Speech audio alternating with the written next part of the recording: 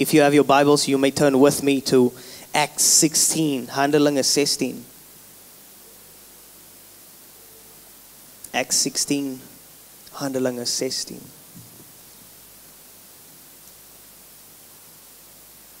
And I'm going to start from verse 25. It was about midnight that Paul and Silas were praying and singing hymns unto God, and the other prisoners was listening to them. Suddenly there was a violent earthquake that shook the foundation and the prison doors. At once the prison doors flew open, and everyone's chains came off. The jailer woke up and he saw that the prison doors was open. He drew his sword and was about to kill himself because he thought the prisoners had escaped. Verse 28. But Paul shouted, "Do not harm yourself. We are all here." The jailer called for the lights, rushed in and fell and trembled at Paul and Silas's feet.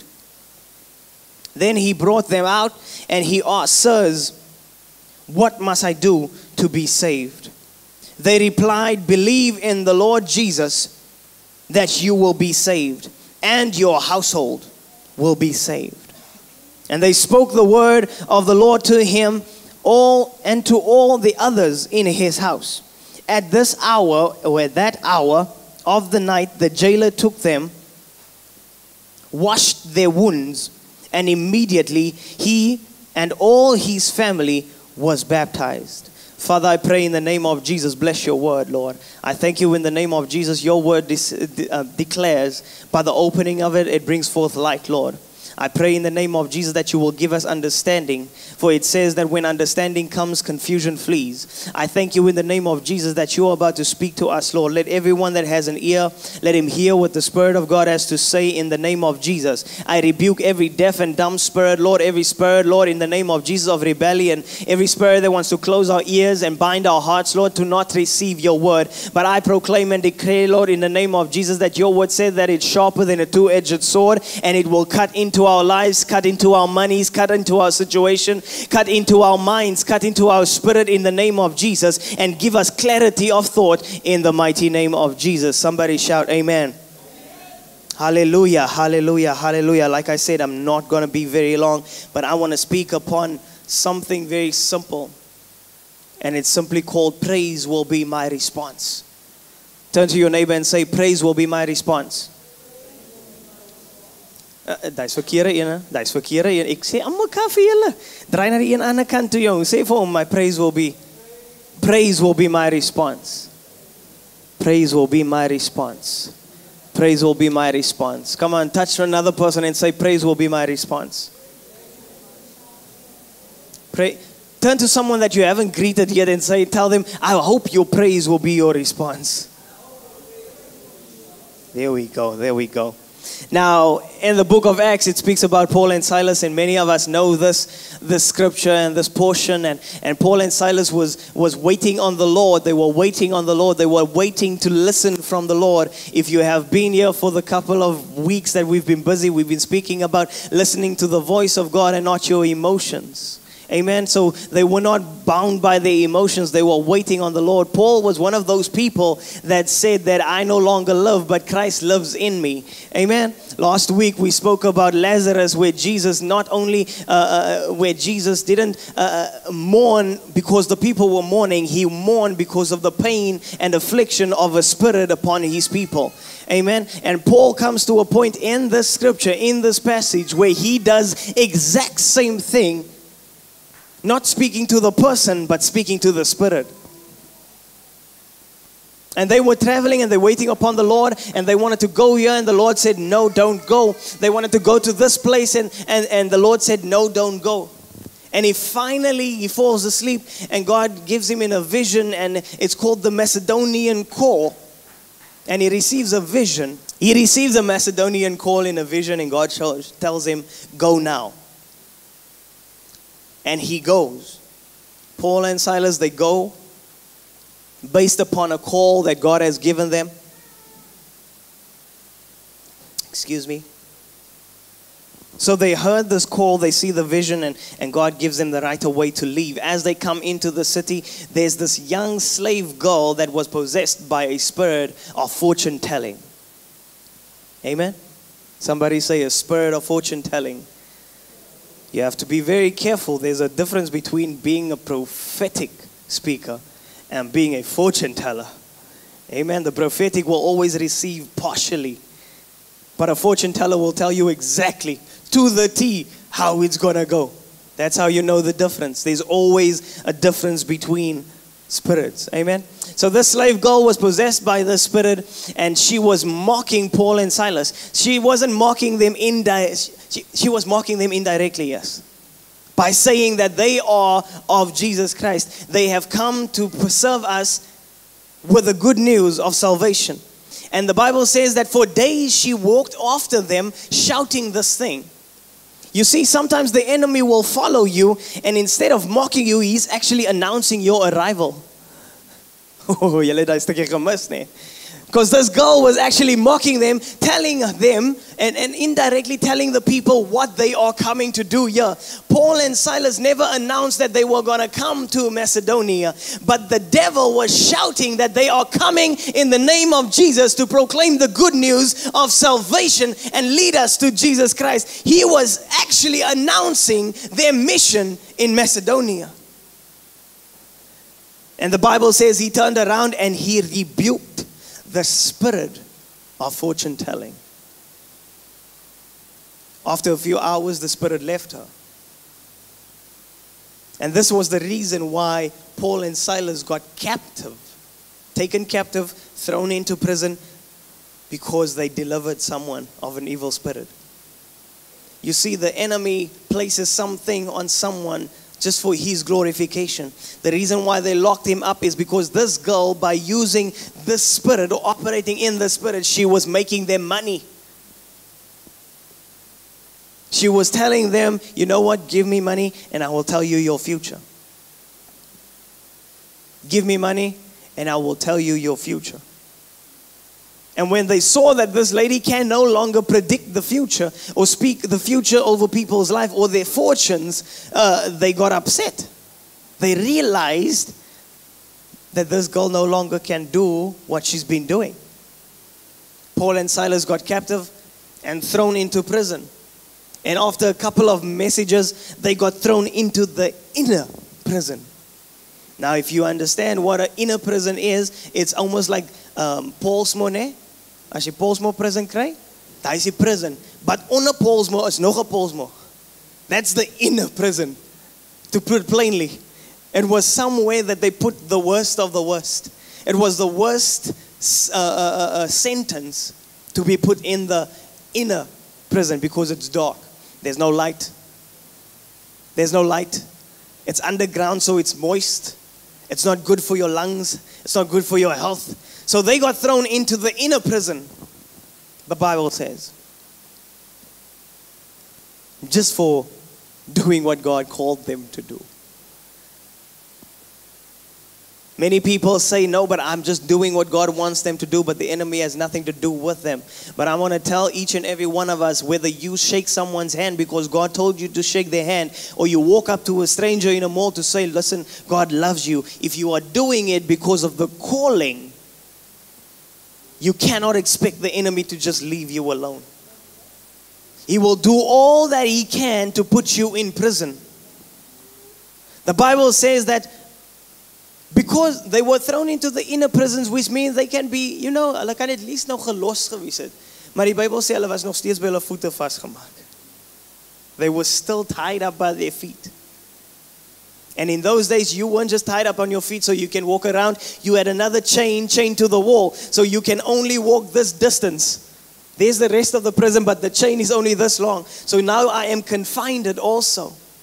So the enemy will always try to restrict your movements while he's imprisoning you. Amen? And we have all different types of prisons and inner prisons. Every prison is tailor-made for your life. Because each of us, we have a calling that is also tailor-made for us to the glorification of God. Amen? Are you with me? But the Bible declares that when it came to a point, 12 o'clock at night, midnight, Paul and Silas in the pitch black darkness. Ons bly in Penhill, né? Now Penhill, if you've been to Penhill at night, there's no street lights. So if you drive there, you won't be able to see. It's pitch black. And there's no open skies because of the trees that covers the road. So it's pitch black. If someone walks up to you with a gun straight pointing to your face, you won't even recognize it. That's how dark it is. Now have this picture in your mind. You start walking in this pitch black darkness and start singing some songs. That's bound to scare someone. That's less, yeah, you're spoken, yes. But the Bible says they started praising. They started praising. They didn't start praying because they understood how they came to be in the place that they were. But they started praising God for where they were. Because they realized that if it had not been for the calling that they have heard in a vision, they would not have ended up here. So whatever inspires and happens to them is according to the plan of God. For the Bible declares that the footsteps of a good man is ordered by God. But then we misunderstand that scripture because we think good man means good footsteps. But the footsteps of a good man can always sometimes lead him into imprisonment. So they started praising the Lord because they understood that they are exactly where they needed to be according to God's timing. Amen? The Bible says as they were listening, all of a sudden a violent earthquake came over the prison. How can it's only God that can localize an earthquake. If you understand the term earthquake, it means that this whole region or this whole continent will be shaken because it's called an earthquake. But God localizes an earthquake to shake the foundation of a prison. While the foundation is being shaken, the doorposts starts wiggling and the gates flew open. Not only that, something that's not even attached to the earthquake shook off every prisoner's shackle. That's why I say I will stand on this pulpit and every week tell you that God is about to do something that is beyond your expectation, that is beyond your request, that is beyond human capacity to understand.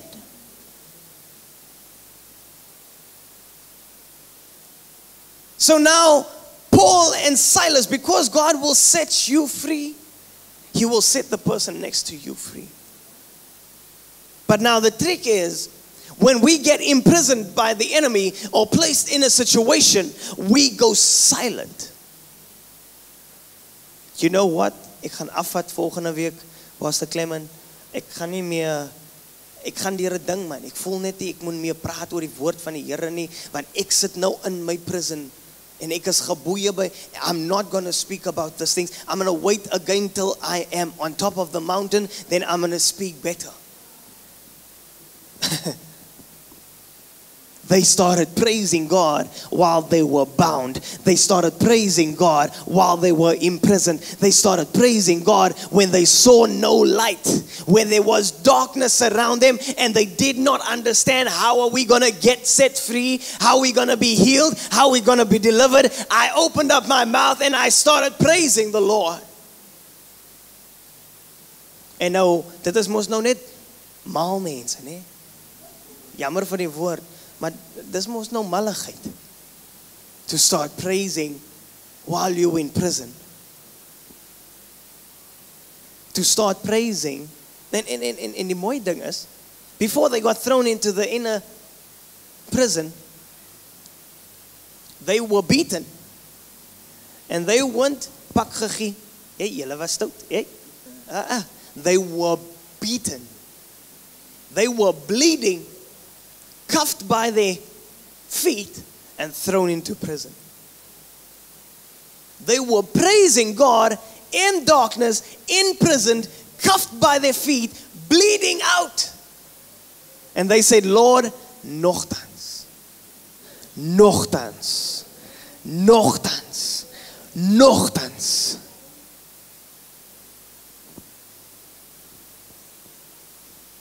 Your vision may not be what you knew or thought it was going to be, but you keep praising God while you are bleeding. It doesn't matter, because that blood is not my source of life. God is my source of life. The chains that is upon my feet is not the thing that's keeping me captive. That's why Paul says that I'm a slave unto God. The love of God captivates me, and I don't care about what's holding me back and who's speaking behind my back and who's stabbing me behind my back. I know that I am in the right place at the right time for God to do something supernatural in my life. So they kept on praising. The doors flew open.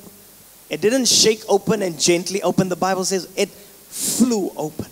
En nou sit nog uisterdeure soos jy het gehoor. The Bible says that the jailer woke up and he saw all the prison doors were open. Now, your jailer is the people that is still speaking about you when you were going down. They saw you lose your money, you were going down. They saw your marriage was going down, and they're still speaking about you. Those are your jailers. The people that is still proclaiming the negative thing where you were yesterday, they are still speaking and looking through that same glass. Those are your jailers. But the Bible says, because they did not keep silent, they kept on praising, they kept on worshiping, they opened up their mouth and testify. Even their jailers came to the Lord. The Bible says that their jailer put out his sword and he wanted to fall into his sword, kill himself, because he thought everyone was gone. So he called for light. That's how I know the prison was dark. He called for light to come see and check if everyone is still here. So they said, no. Don't kill them. Don't kill yourself. So the one person that was speaking negative about you will come to you for advice. The person that watched you go down into the valley, sinking slowly, standing right in front of you, being able to reach out to you, but was just standing over you. That person will come to you for advice. How did you do it? Tell me, give me some of what saved you. And the Bible says he got saved, and a bunch of the prisoners got saved. And he took them to his house, and his whole household got saved. But this is the beauty of it. If you read further on,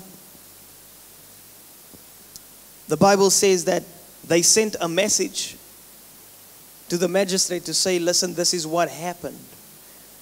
Paul and Silas was making a loud noise in the inner prison, and then this weird thing started happening, and we are all scared. We abandoned our post as the guards. The enemy started fleeing. That's the thing when you start praising the Lord. The enemy scatters. When I start praising the Lord, some people get irritated, and those are the people that's not supposed to be there. And they scatter. So they went to the magistrate and said, Kiki, there's some weird stuff going on in prison because Paul and Silas didn't want to shut their mouths and go to bed. They didn't want to listen. We beat them and we stabbed them and then this weird thing happened. And so the magistrate said, okay, go back and release those men. Before some other weird stuff happened, en voor die in die kantoor gebeur, gaan sê die mense moet die mense laat gaan. And Paul says, what? They received the message. And Paul says, hulle het dan vir my geslaan, hulle het op my gespoeg, hulle het my in die tronk gesit, vir my geboeie, hulle het vir my gelos hier om uit te bloei, gaan sê vir hulle moet self vir my kom uitstap. Go tell them to come do their own dirty work. Because we're not leaving this prison until the one that put me in this prison is the same one that takes me out. I'm telling you tonight that the devil is about to walk you out of your prison himself. Because daar is nie 'n ding wat hy mee kan doen wat vir jou gaan contain en vir jou kan boeie hou en vir jou gevange kan hou nie. It is your time, it is your season. The enemy himself is going to walk you out of your prison and tell you rather leave because you are complicating my plan. Jy begin nou 'n spinner raak in die wiel van my. So ek verkies liewerste bly weg van my af. The devil himself. So they came and they told them, okay, right, manne, loop man. Asseblief, ons wil nie weet wat het gebeur nie. You don't have to explain how you got loose. Ons wil niks weet hoe die weet goed hier gebeur het nie. Just leave. Vat al die prisoners saam met jou and leave. Because you are messing up my plan.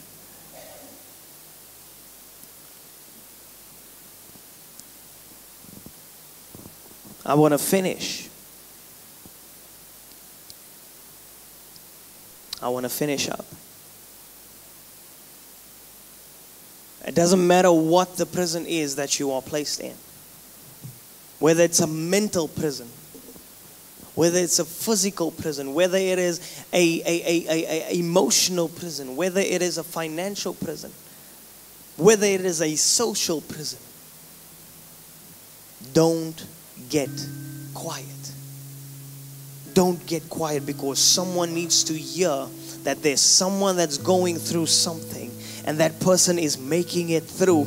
And I am not making it through. I feel like giving up. But just by you not keeping quiet, that person is willing to stand up and start praising with you. And then the two of you are praising and start testifying about how God is carrying you through day by day. And then there's another person that feels like giving up. And that person says, but ek het moed om aan te gaan. En nou is ons drie wat beginne praise. And we start worshiping. And the three of us is praising, and we are not keeping quiet, even though we are not healed and set free and perfect the way people want to be. I spoke to my brother the other day, and he told me, you know what? I don't want to come to the front every time there's an altar call. And I told him I was in a place in my life where I was in a mental prison that I did not know whether I'm serving God right or am I serving God wrong. So I went out to every single altar call because I didn't want to shut my mouth. The enemy wanted to clean up. The enemy wanted to zip my mouth, tie my feet, tie my hands, just to go into the spirit of depression,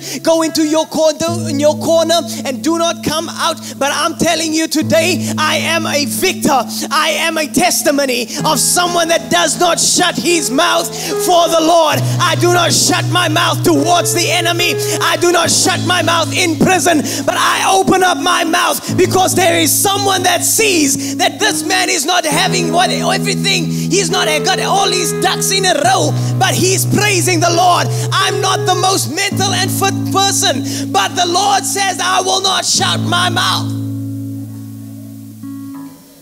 And I know I'm shouting on you, but that's how bad this message is. I will not shut my mouth. And I'm telling you tonight, even when I got set free, when I got delivered, my enemies came to me. My enemies came to me and they blessed me. My enemies come to me and ask me to pray for them. The same people that mocked me and spat on me and looked down on me and walked over me are the same people that WhatsApps me today and ask me, how do you do it?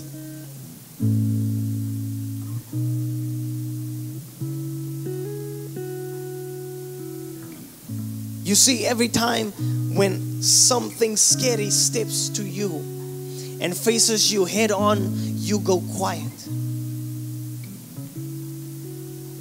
But I'm here to tell you, don't go quiet. Don't go quiet. When Nicodemus was sitting and he was desperate to receive his sight from the Lord, the people said, shh, shut your mouth. The Lord don't have time for your problems. He doesn't have time for your issues. Hy is hier besig met ons met regte probleme. Hy het die tyd vir jou bedelgees hierso nie. Los die dinge man, jy stink, jy slaap buite, los die dinge. Die Here is besig met ons wat alright is. And he refused to keep quiet. He kept on shouting, Jesus, Jesus, Son of Nazareth, Son of David, if you hear me, save my soul. And out of all the people that surrounded Jesus, Jesus heard. And Jesus asked him, what do you want me to do for you? Lord, that I might receive my sight. I'm hungry, but that I might receive my sight. You can keep playing, you can keep playing. That I might receive my sight. I need money, but that I might receive my sight. You see, Nicodemus understood. If he has his sight, he can generate money.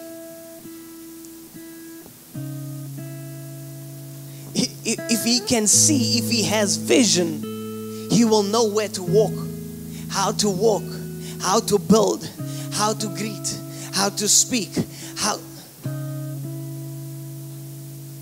Stop asking the Lord for a quick fix. Because if you trust in God for a quick fix, that's when you're going to become miserable, because you're not getting out of prison.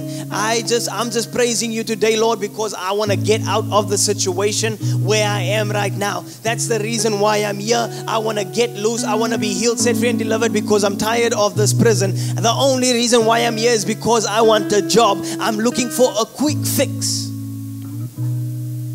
But I'm not talking to those people. I'm talking to the people that praises God in and out of season.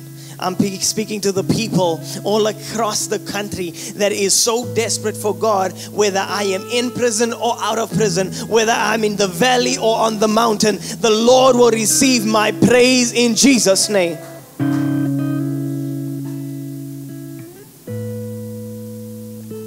You see, we are too scared of the enemy. In Joshua 6, when Joshua then received the instruction to walk around the walls of Jericho, walk around the walls of Jericho, they were not just instructed by God to walk, they were instructed to praise. Every time they went through a cycle, they praised. Every time they go through something, they ended up praising. And I'm not praising about, yes, Lord, we thank you. Oh, we love you, Lord. I'm not talking about that kind of praise. I'm talking about someone that, jenne man, die antie irriteer my die way. Sy sing heeltemal vals, maar sy sing harder as ons almal man. En jy verstaan nie wat gaan aan met die antie nie, maar die antie prys die Here, laat die bessies be. Her sons and her daughters are stuck in drugs, and they went through all this stuff and whatever, but this auntie is just making a noise for the Lord. I can't even focus in praise and worship because she's so distracting. Maybe you should stop being distracted and start listening. Maybe you are the other prisoner in the next room that needs to listen to this person praying. Paul and Silas was busy praising the Lord, and then the other prisoners started listening. There's some people in this room that needs to hear your praise. At this moment, I want you to stand in this place right now. I want you to stand in this place right now. I want you to stand in the place right now.